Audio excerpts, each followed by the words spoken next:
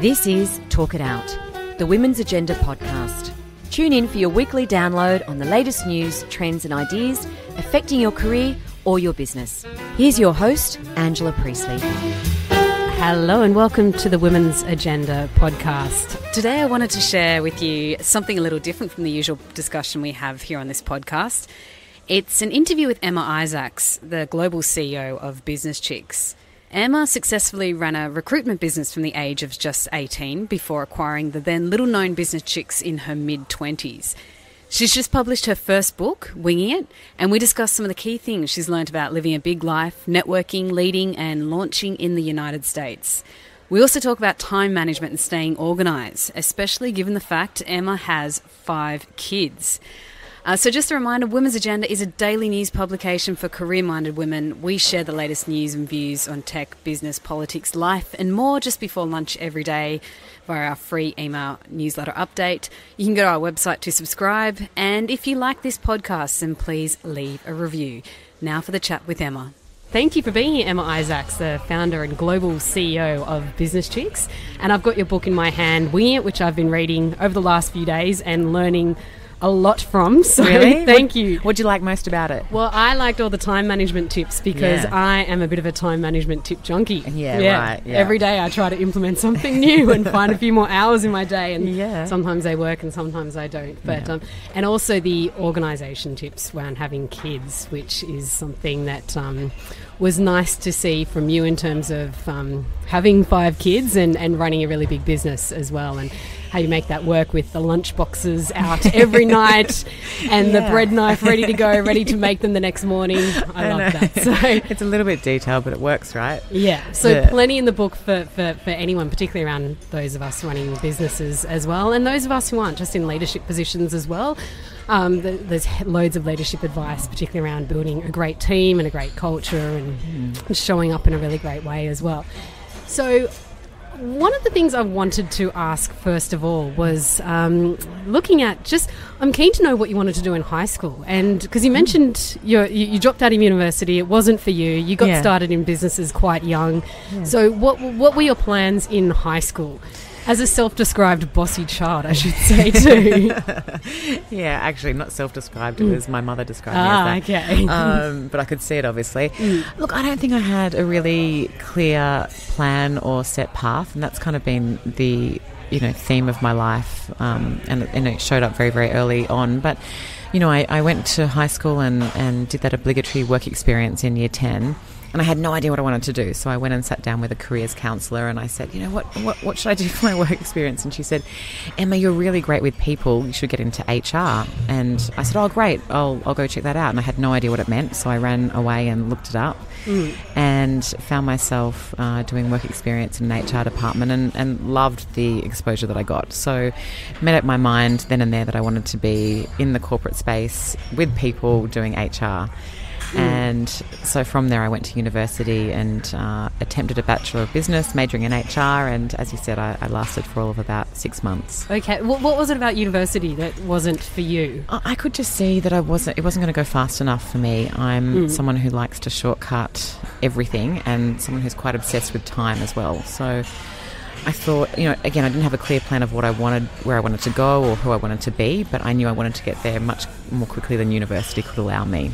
And I'm the type of person that likes to just really learn from people and learn from the doing rather than, I suppose the thinking. And that was I didn't have a plan. I didn't know how it was going to work out, but I just thought this is not going to be the place where I can learn the most and learn the quickest. And I completely understand that it's changed these days, and there are so many amazing universities and colleges out there that can fast track. But back in the day when I went there, the lectures were taught by people who had never run businesses before. They'd perhaps never even worked in business before. So, and already by the time I got to university, I'd read hundreds of books on entrepreneurs and business people, and I'd already schooled myself on how I felt life could be and how business could work. So by the time I got to university, I was kind of sitting out the back thinking, this is not what I know of it, and I want to go discover the business that I know from the books I've already read and the people I've studied. Which is quite an interesting way to go about it, because often we would end up reading those sorts of books maybe later on.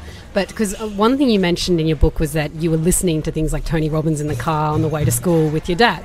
Yeah. And so do you still have that same appetite for sort of personal development style material, or do you feel that you learn more from the people around you? Or I absolutely have the same appetite for learning, and from learning through people and their experiences. I don't have the same resources available, in terms of time to be able to study as much as I'd want to. But, in a lot of ways, Business Chicks that I've had for almost 13 years has been my MBA.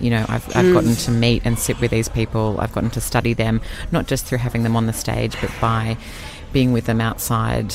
I get to experience meals with them and travelling with them, and so I get to see how they conduct themselves in business and see how, we get to have these one-on-one conversations on how they've been able to scale and how they've been able to grow and face challenges. So in a lot of ways, I think education is absolutely everything, but I don't think it needs to be boxed, in the same box off the same shelf for every single person. And I think that's important that we teach our young people that. I knew education was, I come from a very, very, very academic family, and I went to an opportunity class and I went to a selective high school, and my parents were appalled when I dropped out of university, but they've kind of come around now, and they're okay with it. They're okay with that decision, are they? Amazing, cool. That, isn't it? So by the time you had a business at the recruitment business in your early 20s, and then you acquired Business Chicks at, what was it, 26? Yeah, I was 26. Wow. Yeah, okay. Yeah.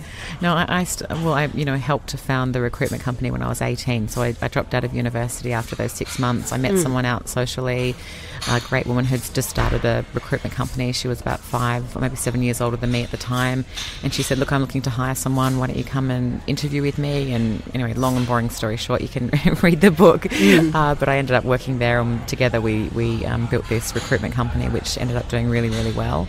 Yeah. And then after those, 7 or so years, I was invited along to a Business Chicks event and was immediately insulted by the name, and my friend said, get over yourself, Emma, just come along. And I absolutely caught religion on the concept and the community then and there, and again, long story short, but ended up buying the business. You've come around to the name. Of course I have, because we have turned the name into something that means the different it's all esoteric, isn't it? But to start with, no one likes the name Chicks. It's derogatory. It's less derogatory in Australia than the US, but I think people know from our 13 years of really, really hard work that we are the absolute original feminists. We want nothing but to equal the playing field, and that's what our work is day in, day out, and it almost doesn't matter what the name means. Yeah. After you acquire the business, because I know in the book you talk about the process of taking that name to the US, which was obviously a different market. You were starting a little bit more on unfamiliar grounds there, but locally, did you think about changing the name? Yeah, we absolutely did. We had many, many, many discussions, and I think I write about it in the book. People were divided. A lot of people said to me, oh no, it's amazing, it makes you stand out, you should keep it, you've got the legacy of Australia. There's a lot of Aussies who will be able to springboard you in the States by keeping the name. We had a lot of advice to change it. To be honest, we were just on such a freight train, and committed to growing. It was almost like we didn't have time to. We didn't have time to. We just made a decision to keep it. It probably was not the right decision, and we did actually engage a consultant to look at what our alternatives were, and to be honest, they came up with something like 300 names. And it's interesting because back when we started, there was really only Business Chicks and the gorgeous Susie Daphnis that runs the Australian Businesswomen's Network, so it was this wide open playing field, and if we wanted to change the name back then, we probably should have, because every name was available, right? But now if you want to start a women's community, there's nothing available. There's nothing available for trademarking. So, different time back 13 years ago.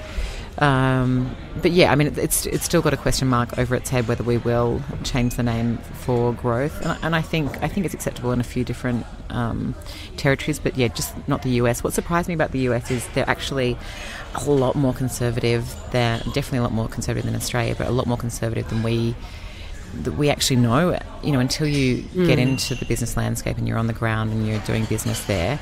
It's actually quite a few years behind Australia in terms of gender equality and it's paid parental leave for one. So absolutely, but in terms of the entire landscape, that really caused us to take stock and sort of inhale and go, wow, we were not expecting that. We always put America up as the panacea for growth and tech and advancement, and it's like, wow, no, actually, it was interesting to see that Australia is a lot further advanced than we give it credit for in this space. Yeah.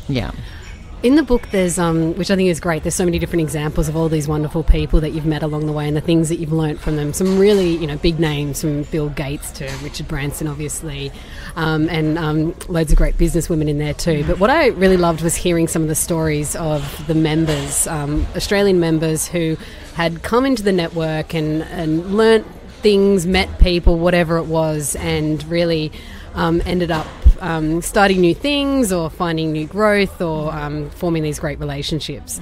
And then there's also a small anecdote there that really caught my attention about your own grandmother having 6 kids and working full-time as a school principal, which I loved because that must have been so unusual. A few decades ago. What did you learn from your grandmother? It's interesting. You often don't know the lesson until hindsight kicks in, and I certainly didn't really fully appreciate what she took on, until I was in my 20s. I really, and I talk about in the book, I took a lot of my advice and counsel from her in terms of her parenting style. She was a very, very, very loving and supportive mother, and then grandmother to her hundreds of grandchildren. But she was also a little hands-off. I don't know if that's the right way to say it, but she definitely didn't stress around her parenting. She was very laissez-faire about, whatever was to be would be. And, I haven't read a ton of parenting books, but from the little I have, I know that my grandmother really personified the learning that I've had around parenting, which is, the nature versus nurture thing of the way they come out is generally the way they're going to be, and our role as parents is to definitely guide and to lead. It's reassuring. I like that. And it just kind of made me relax back into parenting. I think we're all so pent up and stressed, and how they're going to behave, and how and how they're going to be, and am I doing enough? And I think if we can take a little bit more, like just everyone take a deep breath and say, you know what, I'm doing my best. They are, we have to obviously instill great values in them. We have to give them wonderful experiences, and we have to lead by example and be role models for our children. But you know what? Like if they come out with this, if they're totally headstrong and they're highly independent, they're probably not going to be shy and retiring in their 20s. That's how it's going to turn out. So she very much taught me to just relax and do your best, and that if your child is securely attached and loved and feels safe, then that's your work. That's the work there. Yeah, and that's so good to remember if you're spending a lot of time in your work as well, or in your business or in your job or whatever it is, because as parents you can have that moment of, oh no, God, I picked them up from daycare, I forgot to make the hat, I forgot about the pajama party, or I thought the birthday party was on Saturday but it was actually on Sunday, is what I did over the weekend. So and you think, oh no, they're going to remember these things, and it's going to affect them 5 years, 10 years, and they won't become what they thought they were going to become. Yeah, exactly. It's all over. No, but it's not. That's reassuring, and I think there's something in that, definitely. So there is, and that's. I don't want to paint a picture of perfection at all. I mean, my kids can be complete rat bags. They are most of the time, and I drop the ball all the time. But that's life. It's not this. It's not perfect. It's not well rounded, and these experiences shape who they are. They shape who we are. And I think it just comes back to doing your best and being kind to yourself, and just relaxing a little more into it. Yeah. And we just had your second eldest here in that was actually the third. Sorry, your She's third the middle eldest, one. the middle one. Child, okay. So there's 3 girls, 2 boys. It goes 3 girls, a little boy, then a little girl's the baby. Okay. Yeah. Okay. So and she was very excited to see your book. So what does that mean to you to see, I guess, your daughters and your son, seeing that you've written this book, that you're running this business, that you've got this international career? I mean, they might just think it as normal, but I don't know. I mean, it doesn't. I'm one of these people that I want my work just to talk for me rather than me have to talk about it. So I struggle with like a lot of women being really proud about it. I mean, I am really, really, really proud of this book. The publisher told me through the whole process, you want to come out with a product that you can hold in your hand and feel really proud of. And I can hand on heart say we worked so hard on the project, and we're really, really, really proud of it. So yeah, I mean, it does feel good when my daughter picks up the book and goes, "Mummy, that's you." If that means anything at all, who knows? But maybe subliminally they'll think, if my mum can do this, then I can do that, and that's what it's all about. Yeah. And the writing process, how did that happen? It might go back to your time management tips, but how do you make the space to take on a huge project like that when obviously your life is so full in so many other ways? Yeah, well, I was thinking about this the other day because a gorgeous girlfriend said, "I can't believe you did it so quickly," because we signed the deal with the publisher in December last year, so we kind of turned it around in a year, and in that time I had my 5th baby, and so I was nursing her, and I was doing the whole sleep deprivation thing. But look, the way we tackled it was we put aside hours at a time, and we just focused, and I think that's the key for almost anything, when you can, really, to try and just give all your attention to the one thing. So, I had some very generous colleagues who came over from Australia to LA and sat with me, and we would just, almost gamify everything. Okay, we're going to get this chapter out by the end of today or the end of next week, and, there's pictures of me colouring in. Today we're going to get to 45,000 words. And so, everything is a game. But everything needs a deadline, I everything think. Needs a deadline, right? Yeah. And I think also when you involve others in the process of the publishers, they give you deadlines, and then when... Yeah, there was a lot writing on this book, so I sort of felt like I was standing on the shoulders of lots of other people to get it done. And I'm very, very, very tenacious and determined and driven. So if I commit myself to something, I'm going to do it. So I know I look back on it now thinking, how did I do that? While nursing and not sleeping. But you've got to set a goal, and you've just got to commit to it and involve others in it and get it done. Yeah. I will ask you about the not sleeping thing, because, again, it was just something that stood out, maybe a bit of a throwaway line where you mentioned that you are, I don't know if it was always tired or often tired. You certainly don't look tired to me, but I can understand why you would be. And I think many of us can relate to that experience of not necessarily knowing which kid's bed you're going to wake up, or which kid might end up in bed with you. Yeah. Do you have any tips or strategies for anyone, kids or no kids, on trying to have the energy and just to stay up as much as you can, particularly in front of your team? Absolutely. So, I mean, last night my 3 big girls got in from LA yesterday, so they're jet lagged out of their mind. So I was in a hotel room with them. They woke up at 3:40 and didn't go back to sleep.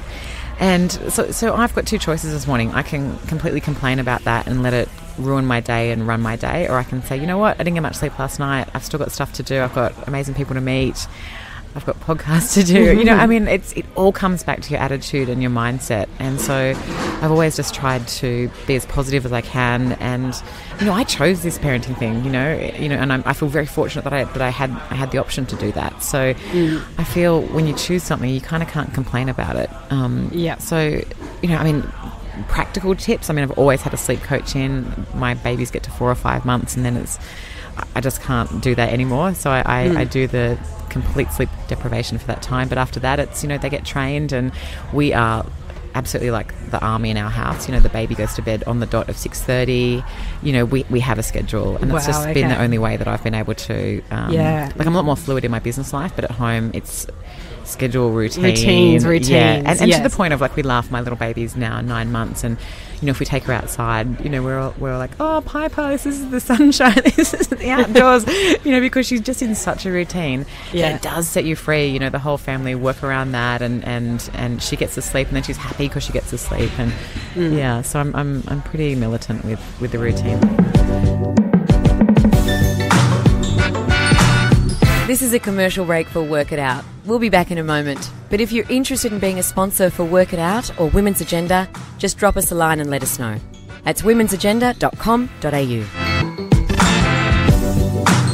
I wanted to ask you about relationships. It sounds like you cultivate very good long-term relationships. You mentioned with Seth Godin that you spent 8 years emailing him, cultivating that relationship. I don't know if that was before you asked him to come out to Australia, or if he was from New York, and where he's from New York, I should say. Yeah, I don't know when my first ask was of Seth, but obviously the end goal was to bring him to Australia. So somewhere along the line I would have asked him, I don't know, within the first email but we talk about it in the book a lot, and it is, I feel like a lot of people don't have the stamina to really give the time to relationships, and we just want this instant gratification of a yes back from an email, and I feel we give up too quickly. So, for me, relationships has all been about, how do I earn someone's trust? How do I show my credibility? And that can be a challenging thing in if no one knows us, and we're this small, we're a large network in Australia, but Australia is a small country, trying to get the attention of a talent like Seth Godin based on a name of Business Chick, so you're already 10 paces behind. It does take time to earn that trust and to build that relationship, and I'm just willing to put in the effort. And we talk about in the book as well, and find different ways to get him to say yes. And you've got to be creative with that. You've really got to stay the course and be creative as you can. Yeah. And also the people who work with you. So your CEO Olivia, I was also surprised to learn that she was with you when you heard that Business Chicks, the opportunity to acquire Business Chicks might come up. Yeah. Which is so you've been together, working together all that time. Yeah. And obviously making the move to appointing a CEO must have been difficult, I imagine. Yeah. What could you say, about just cultivating? There are those relationships for people that you're trying to get to speak at your event as well, but also having those relationships of really great people that you work with, and friendships and partnerships. How do you do them so well? Well, to start with, people are front and centre of everything we do. It's I wouldn't know any other way than to prioritise people, whether that's my team or our customers or our members or the talent we get to work with. So Olivia came to me, I think she would have been 19 or 20 at the time, in my recruitment company, and she was looking for a temp job. And I said, you can't work for someone else, you've got to work here. So she joined me in my recruitment business 100 years ago. And we worked together for 6 years there, and then she went and spread her wings somewhere else. Then she came to Business Chicks and did a 4-year stint. Then she went to Commonwealth Bank and then came back. I asked her to come back as our CEO. And, Olivia's brilliant, and I could not do what I do without her. She's led the Australian business in my absence, so terrifically, better than I ever could. But she's one of probably 6 or 7 people who have done 3 or 4 or 5 years in our company and then gone somewhere else and gone and turned around and said, "Can I come back?" So we've got a number of people who are on their second stint with us, and we love that. I think it's it really does come back to culture and the way you treat people, and people can see through that. And that's about giving time to people. And it's about being genuine with them, and it's about caring for them as a person, not just, someone who's working in your business. And my brand of doing that is by being, hopefully fun to be around, and I'm always sort of the joker in the office, and just try. It's like parenting. You can't parent every child the same, and you can't lead every person in your business the same. So I try and understand what their triggers are and what motivates them, and we talk about it a lot as well. We're obsessed with strengths. We every single person in our business, I can tell you their top 5 strengths, and we always try to work to them as well. So. Yeah, the people thing is really, really important to me. I've been known to write 700-800 Christmas cards at the end of the year, and not just a dear and happy Christmas, love Emma. I pour my heart and soul into that. And people might think I'm crazy to do that, and I've had people, beside me over the years say, "Oh, it's such a waste of your time. Why are you doing that?" I'm saying, no, this is where I need to be spending my time. We launched a knowledge and study tour to the US at the end of the year a few weeks back. And I wanted to invite 100 people personally, and I sat there, and it took me most of the day to email every single person, and I put in there why I thought they should come and join us. And again, other people might look at that and think, what is she doing? That's just a stupid waste of time. There's something so special about that personalised note, if it's an email, if it's handwritten, whatever it is. But it's just saying, I see you, and you matter to me as a person, and I care. And I think that's worked. I think with the talent that we've brought in over the years, we've got 100 stories of people we'll bring in from the States, and their flight will arrive at 6:30, and we'll go in at 4:30 a.m. to their hotel room and deck it out in, Aussie flags and, their favourite vodka and their favourite chocolate, and, those sort of things get remembered, and people appreciate them, and then they talk about it, they're kind of doing your PR for you. And so it all does come back to a commerciality and it has a business sensibility, but to me, people are just everything. That's where I want to put my time, and my relationships are really, really important to me. When you mentioned the strength-based approach to knowing people's strengths, and really, I guess, sticking to the things that you're good at every day, if you're running a business, if you're in a team, if you're leading a team, whatever it is. What would you say are your strengths, and when did you discover what they were? Well, I've done a lot of different personality profiling. I'm sure all of us have over the years.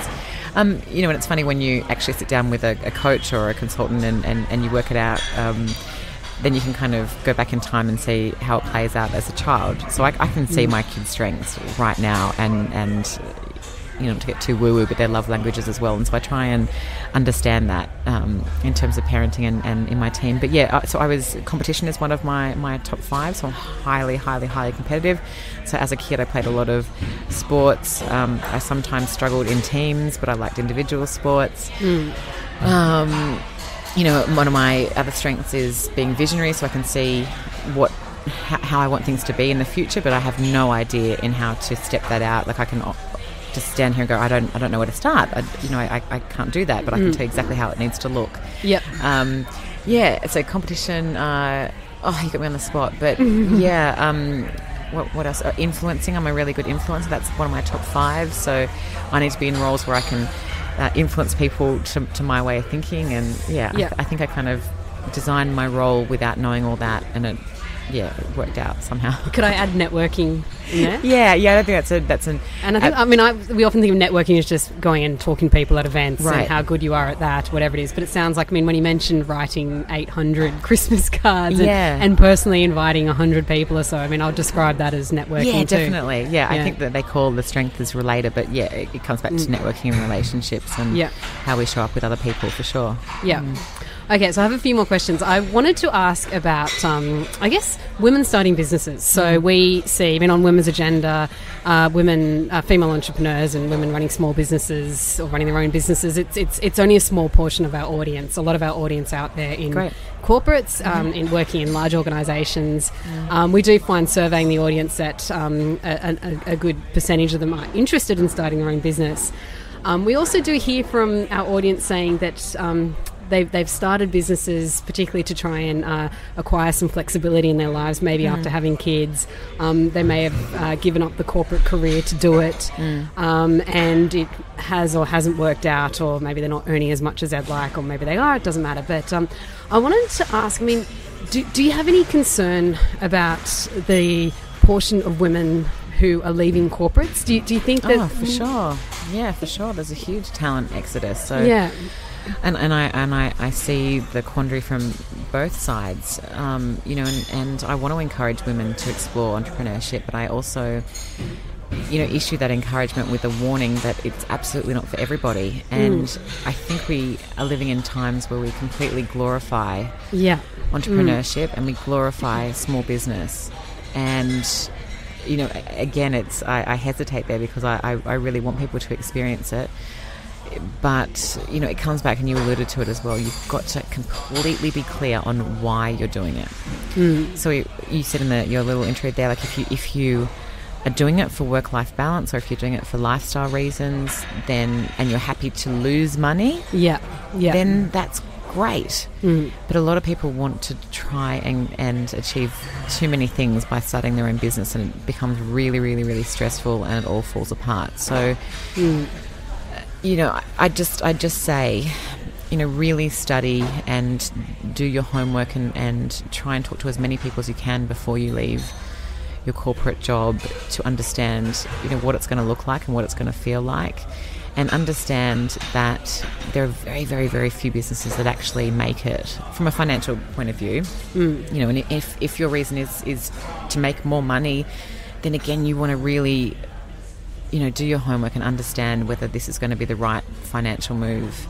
And I see it a lot with a lot of our members. They're in super talented women who are in great paying jobs and are giving a lot of value to the corporate world and to the businesses that they work in, and they have a different view of what it takes to start and run a small business, and they leave, and it creates this huge amount of stress, not only on the family, but on themselves as well. And then there's this self-esteem, battle that comes in that I wasn't good enough, and it's almost tail between your legs having to go back into the corporate world. And again, it comes back to, I think we have to lighten up and be easier on ourselves and be kinder. But of course, there's a massive, that's a whole other, mindful when it comes to the huge talent gap in, I was going to say corporate Australia, but it's corporate America as well, and how we plug that, and how our workplaces support it. And we try and lead the way at Business Chicks with it. We have a very, very, very flexible we absolutely workplace. do. We do. And look, from an employer perspective, it is really, really challenging. We've had to have some really, really hard conversations. Liv and I have